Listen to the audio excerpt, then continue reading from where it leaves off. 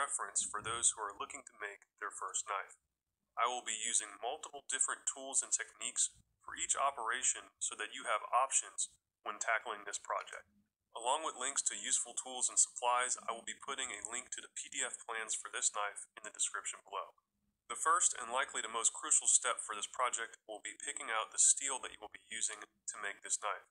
I highly recommend using 1084 to make your first knife since it is very forgiving in the home heat treat. I recommend ordering a piece of steel that is 1.5 inches wide by 1/8 of an inch thick. The first step is going to be to get your design traced out onto the piece of steel and then cut it out.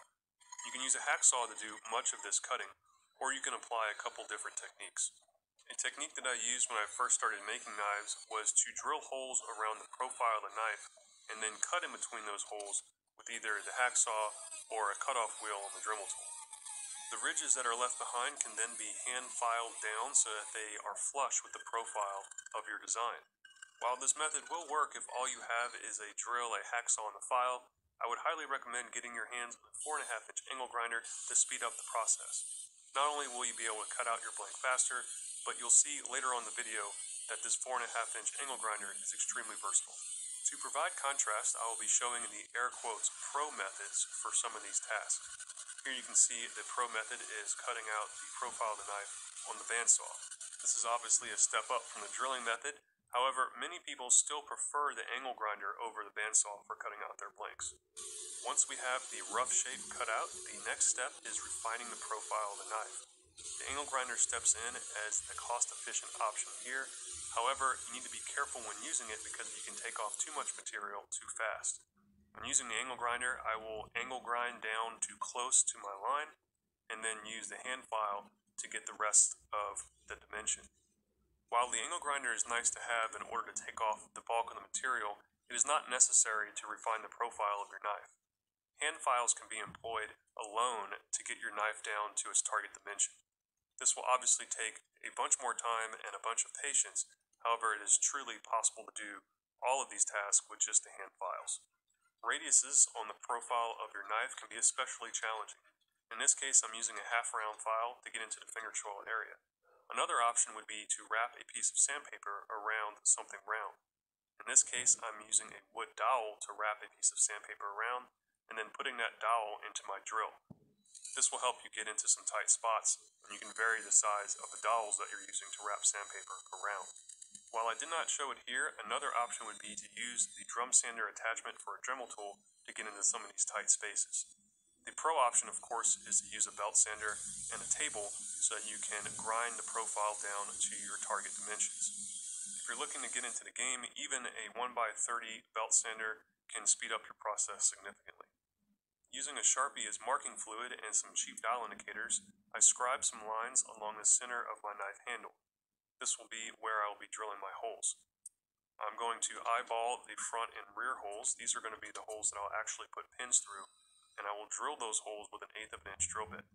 If you happen to have access to numbered bits, I would advise drilling a number 30 hole instead of 1/8 of an inch hole so that you have a little more clearance for putting the pins in. These holes can easily be drilled with a steady hand and a hand drill.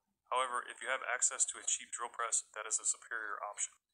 Once we have these holes drilled, we'll be drilling some additional holes that are larger so that our epoxy has some space to move in between the handle scales and to provide a little bit of weight reduction. This is a checkering file that I'll be using to apply the jimping on the spine of the knife. While this is not necessary, I do like the way that it looks aesthetically, and it has a nice tactile feel on the thumb when using the knife. If you're interested in picking up one of these checkering files, I'll make sure to put a product link down below. The next step will be filing in our bevels. To do this, I mark where I want the bevels to line up on both sides of the knife with a triangular file, and then I get started on one side. I start off by using that triangular file and then move on to a very small needle file to get my groove started. Then I realize that before I get started, I need to mark my center line. There are 3 options I'll give you here to marking your center line. You can make a nice sweet jig like this that uses the sides of the knife as a guide. You can use a drill bit of the same diameter of the thickness of stock that you're using, or you can use a height scribe like this one to mark your center lines. All 3 of these methods will provide you with a center line in your stock. Having the center line marked during the filing process will be crucial because you want the edge of your knife to end up in the center of the blade. Now, I think the first time I ever saw anyone do this was on a Walter Sorrose video on making a knife with hand files. And this method is very effective in getting your plunge lines symmetrical when hand filing in your bevels. We're using a 3/16 of an inch chainsaw file to file in the plunge lines on both sides of the knife, and then we will not touch these plunge lines with the straight files once we start filing the rest of the bevels. I found that it makes the blending process easier when going to the straight files if you don't go all the way up to where you want your bevels to be with the round file. So maybe a 16th to an 1/8 of an inch shy is your target. Even if you do have a cheap belt grinder, this filing technique is a good option to get your plunge lines lined up, and then you can use the belt sander along the flats to remove the bulk of the material. I found that when I was just starting out, I was not good enough to have symmetrical grinds off of my grinder, so I would file in my plunge lines and then remove the bulk of the material with the grinder. After that, I would sure it up with a set of files. If hand files are your only option, this process will probably take you around 3 to 4 hours to file in your bevels on a reasonably sized knife. Your first method of attack should be to file in an aggressive angle down to your center line. This angle should be around a 45-degree angle. After you have both sides filed down to the center line and your edge is in the center of the knife, then you can start working that bevel back towards the spine. You will do this by gradually lessening your angle and then filing a new facet onto your bevel. Once this facet meets up with your edge, you can lessen your angle again until you hit the target height of your bevels. You can see here that I am halfway through this facet, and I still have a ways to go before that facet meets up with the edge of the knife. So like I said, this is a very time-consuming process. If you have an angle grinder, you can use it here to very carefully remove some material and then sure it up with the files. You can also use a contraption called a file guide, which I used in one of my previous videos, which will not only speed up the process, but also increase your level of precision with your files. When you're getting close to your final height, I like putting a piece of 120 grit sandpaper around my file to start blending in the plunge line area with the flats of the bevel. The pro option when beveling is to use a grinder with a flat platen or a wheel. However, using the files and sandpaper can give you the same results if you have time and patience. I'll mention here that your target edge thickness should be around 20 to 25 thousandths of an inch pre-heat treat, so that you don't have any significant warps during the heat treat, but also so that you don't have so much material that it will take a long time to sand down. Lastly, I will file in a sharpening choil with the chainsaw file.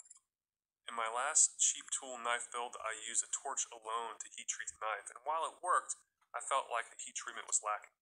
So this time around, I'll be building a 2-brick forge to do our heat treat in. These bricks are only about $30, and they're extremely easy to work with to make this forge. The general design for this forge came from Outdoors 55, so if you're going to be building one of these, I highly recommend you checking out his channel. On our little forge here, we're going to be having a chamber that measures around 2¼ inch in diameter. Like I mentioned, that this material is extremely easy to work with, and in reality you can do all this work with a rasp or a file. I found that using the saws sped up the process greatly. My process on this chamber was to use the long saw to cut out the bulk of the material. Then I had this little, I think this is a drywall saw, that I used for some of the fine work in between the big gashes. And finally, I would use just a normal file to smooth out the chamber so that it has a nice smooth surface. The whole process of making this little forge took me around 45 minutes to an hour to complete. So there's not really a big time commitment, and a little bit of a spoiler alert, it makes the heat treat way better. Once we have our two halves created, we will then be marking out our burner hole location. I want the burner to be a little bit towards the front of the forge and pointed slightly backwards into the forge body. I'm going to be pointing it backwards around 20 degrees. I also want the burner to be pointed slightly up so that it can hit the wall at a tangent and create a nice swirl inside of the forge chamber. I once again use the saws to knock out the bulk of the material, and then a file to clean up my hole until the burner nozzle fits. In order for the top piece and the bottom piece to line up, I will take the top piece and put it on the bottom piece and use an X-Acto knife to scribe the lines that I'll use as targets for my burner tube hole on the top piece. I'll then use my small saw to take out the bulk of the material and the files to get it to the final dimension. Once we're there, I'll do a brief test fit and then we'll get ready for the heat treating process. I took the forge and put it up on 2 blocks. I put a weight on top to make sure the 2 pieces stay together, and I took some old fire brick I had to block off the back of the forge. You can see that the benzomatic MAP gas burner is pointed into the forge at a very slight angle. So this is the initial startup. I was actually quite impressed on how little time it took for this little forge to heat up. I used another fire brick, a hard fire brick on the front, just to allow it to heat up a little faster, and then I removed it so I can fit the knife into the chamber. To stick with the cheap nature of this knife build, I just used a pair of pliers to hold on to the tang of the knife. I'll get the knife up to a non-magnetic heat and then target around 100 to 200 degrees higher than that non-magnetic temperature before quenching it in oil. You can use canola oil, but in this case I use Parks 50. I then took 2 pieces of angle iron and my vise and clamped the knife down after a 4 to 5 second quench. This ensures that the knife cools in a straight orientation. To verify that I have a hard blade, I will file test it to see if the file skates across the blade or digs into it. If the file digs into the steel, that means that the steel is softer than the file and something went wrong during your heat treatment. This blade skated the file easily, so we will be clamping it between 2 pieces of angle iron to hold it straight and putting it into an oven for tempering. I will be tempering at 410 degrees Fahrenheit, which is 210 degrees Celsius, for 2 2-hour cycles. This can be done inside of a home range oven. However, if you're going to be doing this in your home oven, make sure that your preheat cycle does not have the knife in the oven because home appliances generally overshoot the temperature that you set them at on their first cycle. Once we're done tempering, the next step will be to make sure that the handle section of our knife is nice and flat. This will ensure that we have a very good epoxy bond when we put our handle scales onto the knife. The best way to do this without a fancy grinder or surface grinder is to find something flat and put a piece of sandpaper on top of it. In this case, I'm using a sink cutout, which is a piece of granite, but you can also use a piece of glass for this operation. After we finish the flats on the handle portion of our blank, we will then finish sanding the rest of the blade. If you want a nice, straight, crisp line, use a hard file behind your sandpaper, and if you want to wash out your lines and smooth everything over, you can use a rubber backing on your sandpaper. I found that the smoother, softer backing is good once you get into the higher grits, and when you're in the lower grits, to use the hard backing to keep everything nice and crisp. It is at this point in the build that you have a plethora of options on how you want to finish out your knife. For the sake of this demonstration, I only brought this blade up to a 120 grit finish. However, a 600 grit finish is a good standard for a nice hand-sanded satin finish. If I'm going to be etching a Damascus blade, I'll bring it up to a 600 to 1000 grit finish before etching. A lot of my stone-washed finished knives I'll bring up to a 220 or a 320 grit J-Flex belt, and then I'll hit it with a Scotch-Brite belt to make everything nice and smooth before etching it and stone-washing it. If you really enjoy torturing yourself, you can bring your blade up to around a 3000 grit finish, hit it with a light buff, and then have yourself a mirror finish. My point here is that you have a lot of options, and you should play around with the different finishes that you like on your knives. I mentioned it before, but I did not show it, so I'll be showing it here. This is my soft backing sanding block.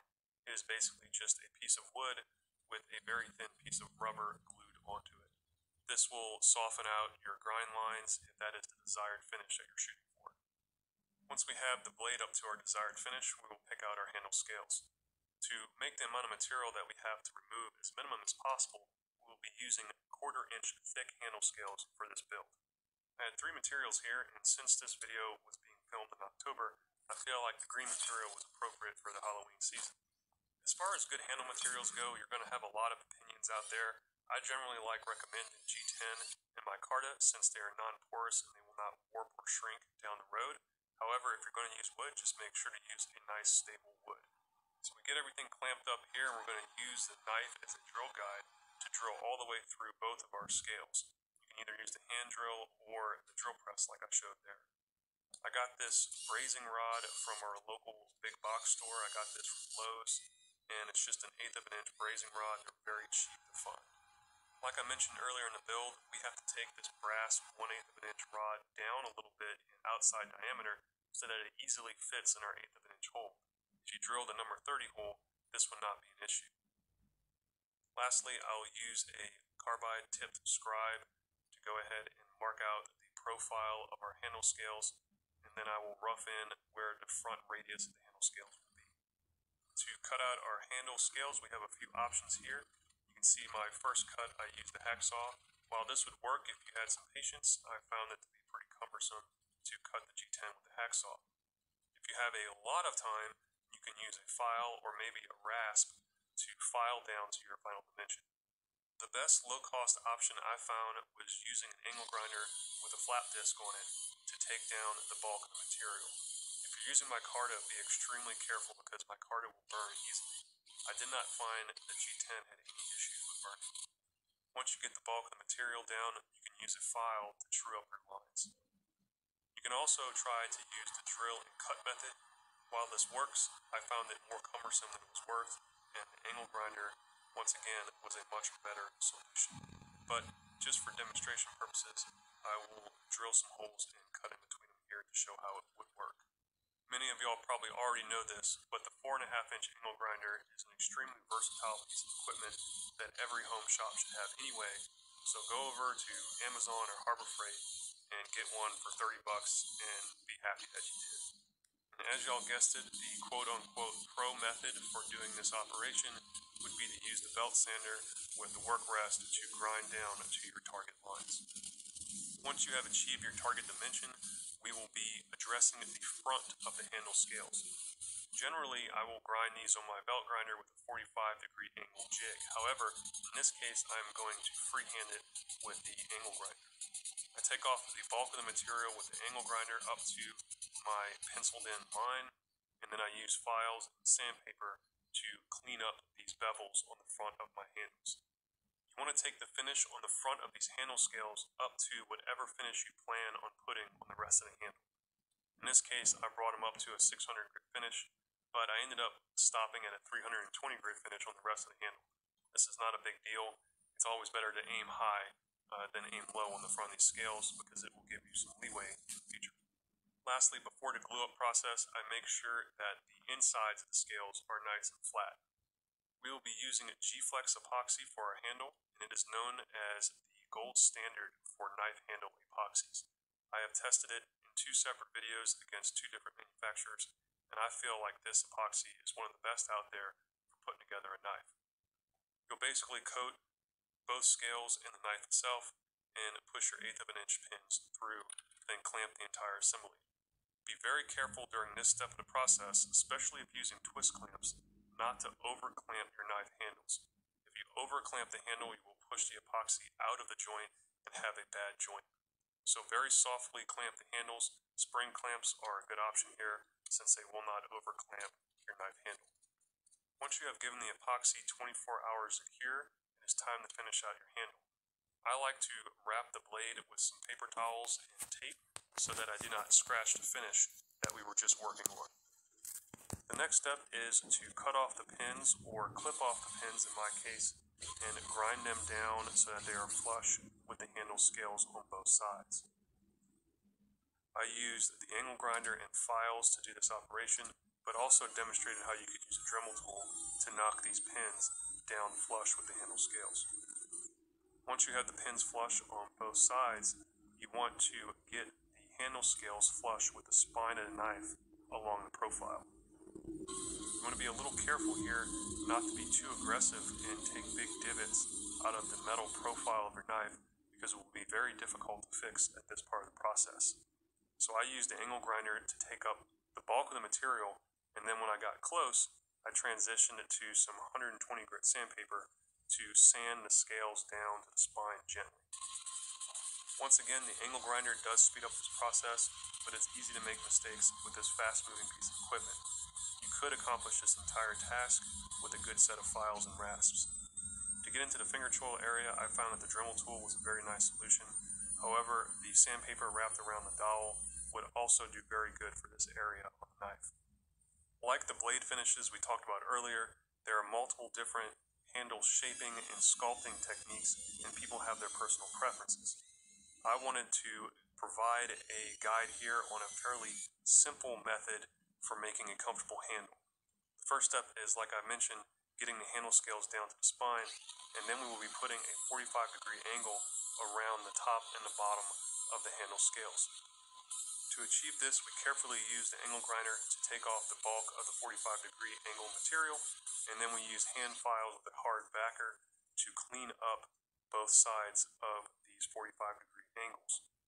Once I did the top and the bottom of the handle scales, I found that this knife actually felt pretty good in the hand with just these 45-degree bevels on the top and bottom of the scales.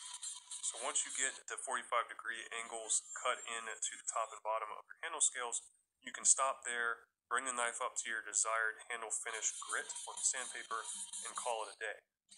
I actually did this recently on my Damascus knife build that I will link in the cards above.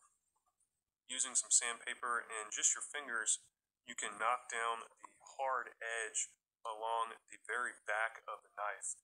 And I found that if you leave this edge there, it doesn't feel good in the hand. So like I said before, this actually feels pretty good in the hand, and you could quit here, but we are going to use the drum sander attachment on our Dremel tool and add some creative scalloping into our handle scales.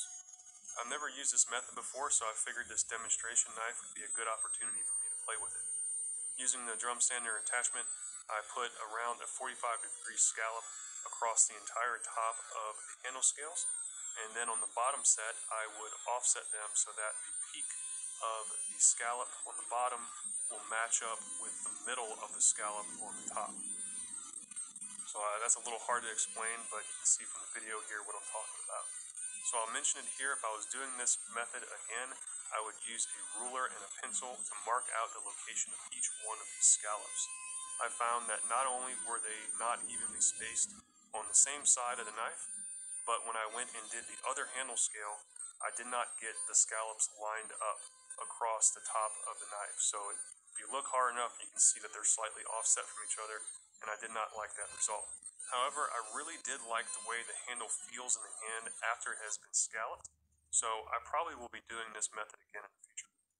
Once the scallops are in on both sides of the handle, I will take some sandpaper just with my hands and smooth over all of the hard edges on each side of the knife. And that's it for the handle. The next step is to sharpen the blade. Everyone has their own way they like to sharpen their knives. I generally use a whetstone sharpening system. Some people like sharpening on their belt sander, others use an Edge Pro or a Wicked Edge.